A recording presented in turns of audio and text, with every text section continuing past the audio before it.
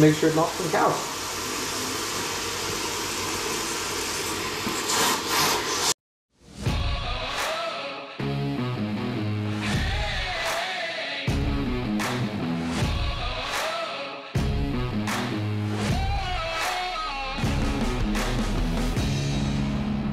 You are now watching Farming with Duffy Ag. Alrighty, I'm trying to find the tag on here for the transmission, but I cracked enough ice that now my back's wet, so that's not ideal. So I should have just done and pulled it out front first. Not worried about not messed around laying in the ice and water.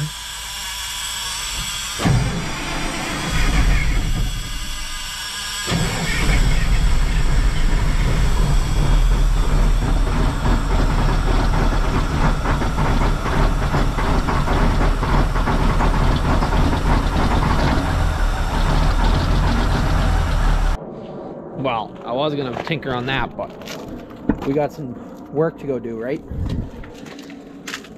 So, Adam, the mass dairyman, you know, Richardson's, called me and said, hey, I'm gonna time out emptying end unit alarms, which on a robot, there's like two things. And the most common one, since American rubber has gone downhill, is the O-ring on the milk pump. So before I even said it, he said, yeah, it's bubbling in the receiver jar. So that's going bad, or is bad. So we'll run up there and we will switch that up. But we'll get back to that at a later date.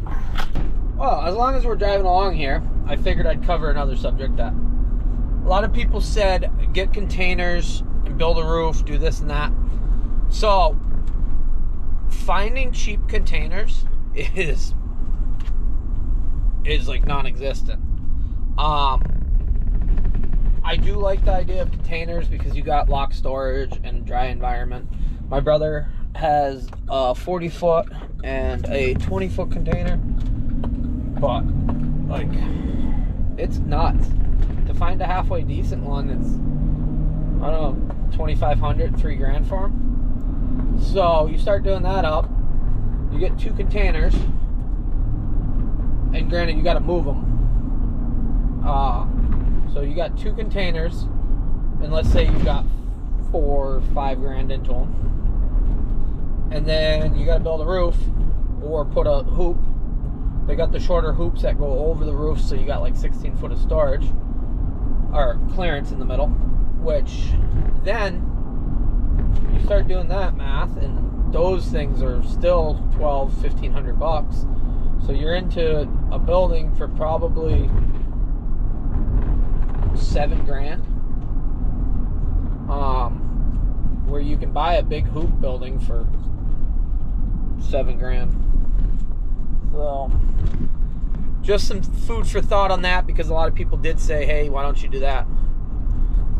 Whatever I'm doing now, I don't see, well, Frank made the comment yesterday, and eventually Frank's gonna have the oil pullers out. We'll see. He's having a baby any day now, so we didn't get the oil pullers out this year. But he made the comment that like a hoop building, you're like 5 years max on. Usually they fall apart after that or whatnot. Like and you can put new tarps and whatnot on it. But I said, in 5 years, I sure hope I'm not working on the same thing. I hope I have a legit shop, like overhead crane, stuff like that. That's the dream. It's a dream right now, but that's the dream. So, yeah, some food for thought, because I do read through all the comments. Answering all the comments takes quite a bit. If there's some unique questions, I go through and answer them, but I was wondering if that was Ross, but it's not. Alrighty, we're gonna jump up, go see Adam. It's like 30-minute ride, nothing too crazy, and switch that out. I guess I'll film it, show you guys, because you guys find that side of my job unique, or that side of my life unique, which I agree it is unique. But like, so this morning I went to work, and we had a camera cable start acting up on one robot, which turns out the gasket that is in between it must have been poor quality. It goes back to that whole rubber thing. So we switched that out. I did end up switching the camera out because the baseboard had some corrosion on it. So I've already done that. I came home and I've been messing with my stuff, and I figured I should probably get this done tonight because tomorrow I got a long day. I got a service kit tomorrow as well. And I still do have that wand for Louis Lipton down there for their grain trucks, so probably on my way back through we'll stop there and drop that off. Well, yeah, some days are planned well and some days you just going with whatever the flow is. So it's 4 o'clock right now. I'll be back home by 6 probably. Then I got office work. I got a lot of office work and stuff. I got to get all my year-end stuff done. What are you doing? This is what Yanko does when we go places. He has the spots where he stays. And here, it's usually under the steps. But we'll let it milk this cow, then we will go to work.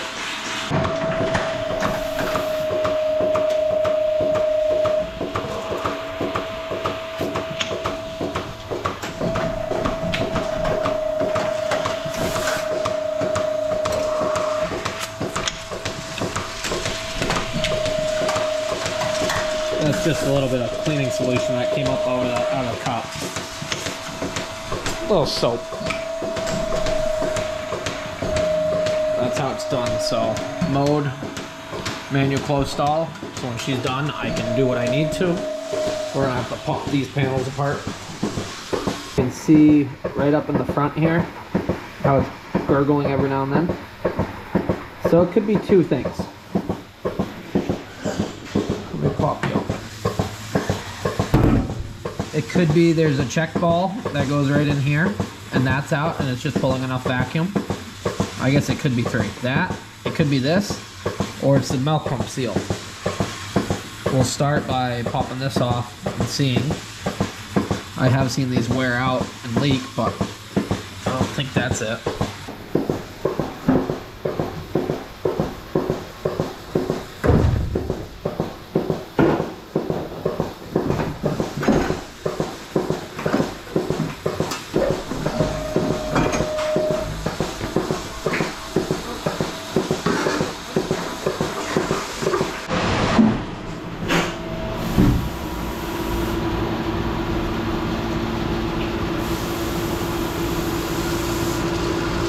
A little slow on pumping.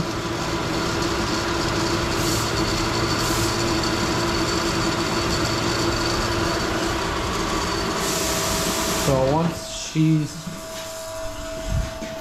Yeah, pumped it all the way down. Once she's out... Come on, girl. I just press the board, it parks the arm back. Come on, girl. Clearly, they don't want to be in here, right? Kidding. It's people who say robots aren't good for cows. Cows love robots. Come on. That's just a little air whip that's going. Come on. Come on. Come on. Okay. Never mind. She's not going to go up. She laughed, but she made a mess. Milk transport. Destination, user. Cow went to the tank, so we'll empty it. Which turns the pump on for another quick second. Now we'll purge it. So now the air valve's purging that. Purge it again. And then from there we'll do destination, drain. And it's purging because it's changing. That way we don't take a milk bath when we open anything up. So once it changes, then I can purge it again. Which will, as you see, drains out the milk out of the drain. Do one more. And then it drains this way. So we should be pretty good. the valves all open up and it drains out what it needs to be. What we do, we pop this one off and just make sure that check ball is still in there, because that's a good telltale sign that why it would be slow to pump. It cavitates the valve or the pump.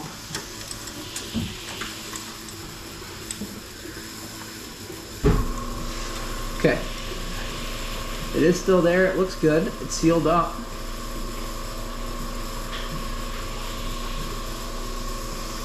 So we're good there. I'll leave that off till we're done.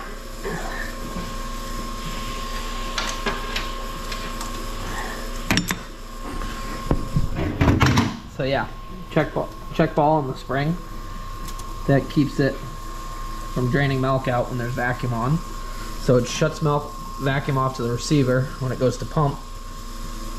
But you can see that's all good. So we'll take this pump off.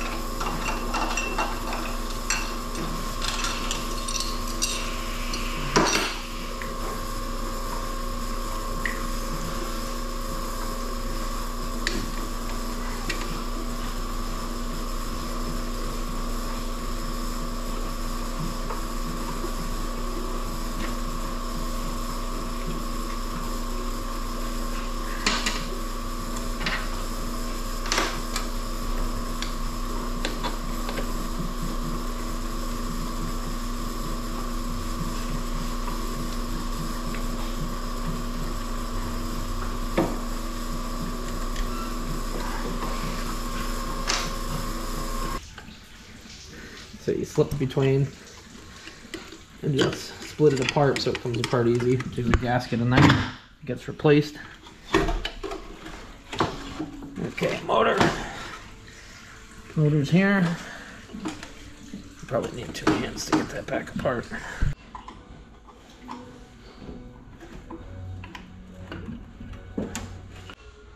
Well, you can see there's a little bit of buildup, so it started leaking. Pretty fresh. Gasket, don't need that. Got a snap ring.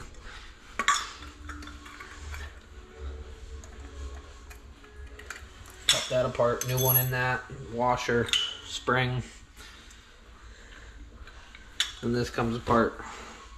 So, you got your friction plate that actually it wears on, but what's inside of it, since we got an old metal gasket,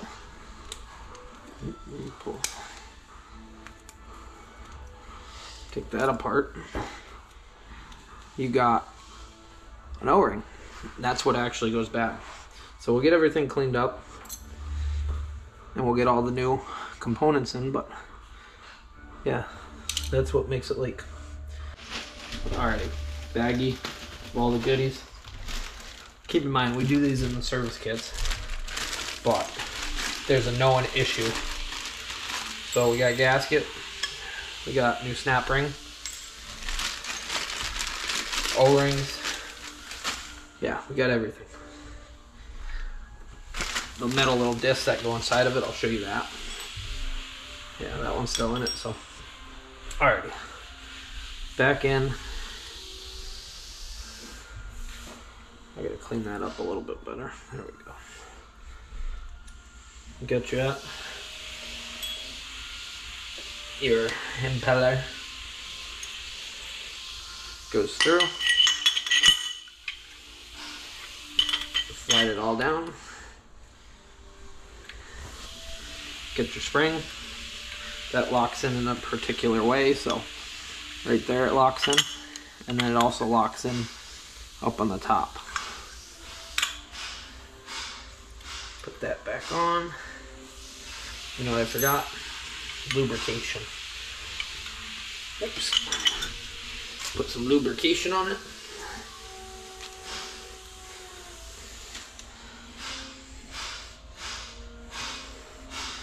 Yeah, make sure it's all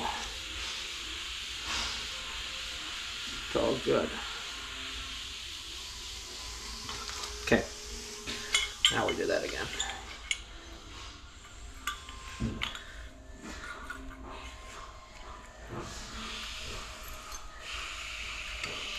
new snap ring because you stretch them out every time you use them.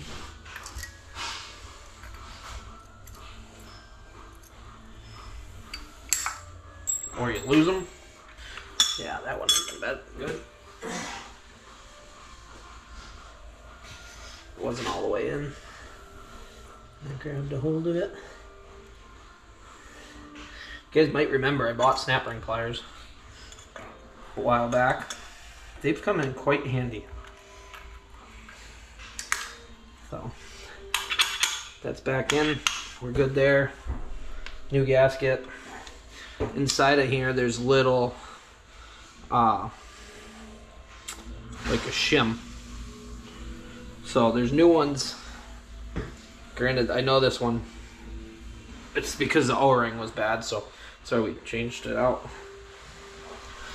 So that will be good. It's still inside. If you don't have it inside, it rubs and things are not good. So it always is helpful to lube up the inside though, so it slides well.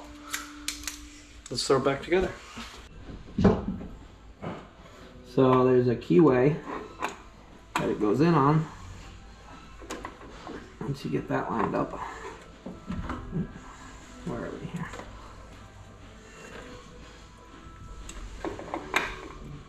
It slides right in.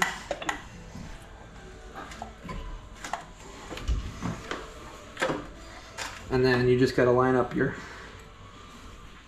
little bolt hole slides. Slip this back around. It looks good there.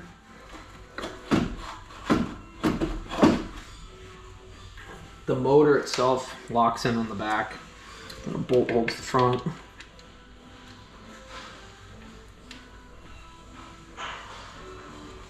And get these started.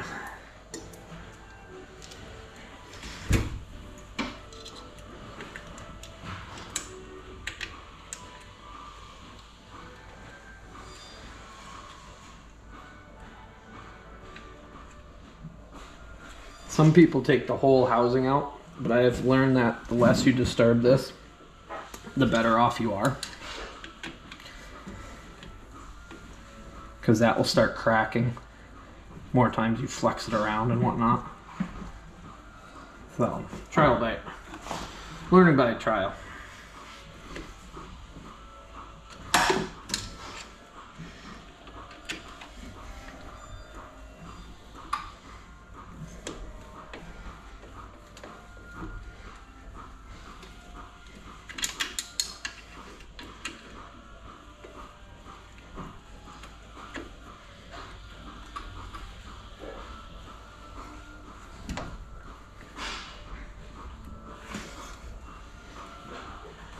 Okay.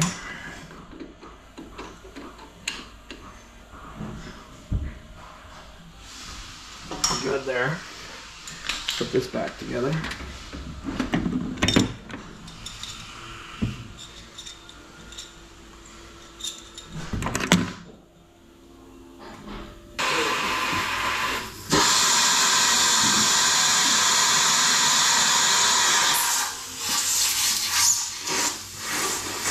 Fill it full of water. Make sure it's not bubbling. At least we solved that issue. And then throw it through a local rinse to make sure it melts some cows.